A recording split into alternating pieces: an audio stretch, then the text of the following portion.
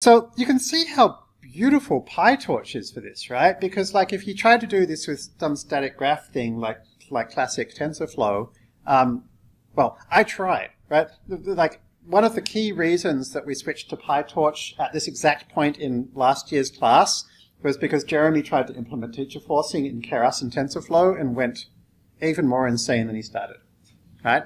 And I was like, it was weeks of getting nowhere. And then I literally on Twitter, I think it was Andre Kapathy, I saw announced, said something about, oh, there's this thing called Pytorch that just came out and it's really cool. And I tried it that day. By the next day, I had teacher forcing working. And so like I was like, oh my gosh, you know, and like all the stuff of trying to debug things, it was suddenly so much easier, and this kind of, you know, dynamic stuff is so much easier. So this is a great example of like, hey, I get to use random numbers and if statements and stuff. So yeah, so here's the basic idea is at the start of training,